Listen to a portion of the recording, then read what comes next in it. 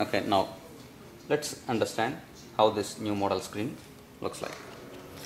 So this new model screen looks like this. There is a 30-pin ribbon cable here, and there is a connection that is going, and this is one part.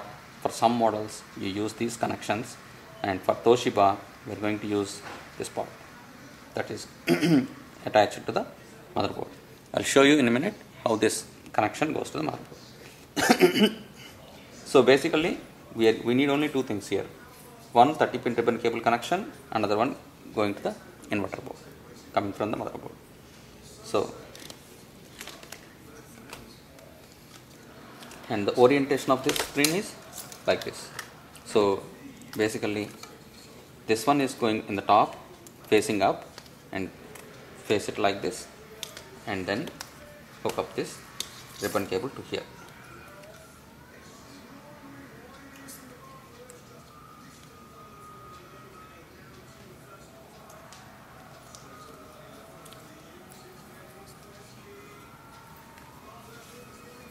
So you understand how this cable is connected.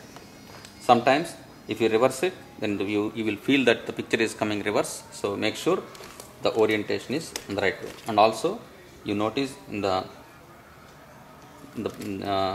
way we sent, this is how we shipped the screen to you. So this is one connection you made, and I'll show you. This is how you did. When I put this in the top, this is how it will be. So the top connection is done. Now there is one more connection we need to make. So this is the next connection, and now I'm going to connect this to this inverter.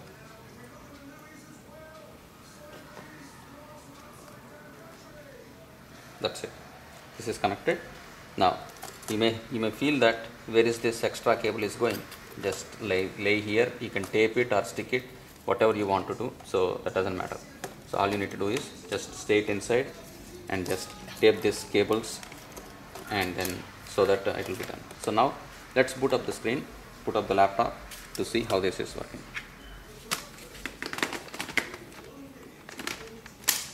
I connected the battery back.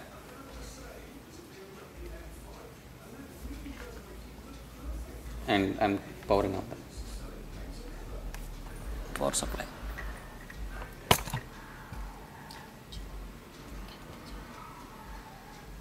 And now the laptop is powered up. And since it takes a while to boot up to the Windows, so this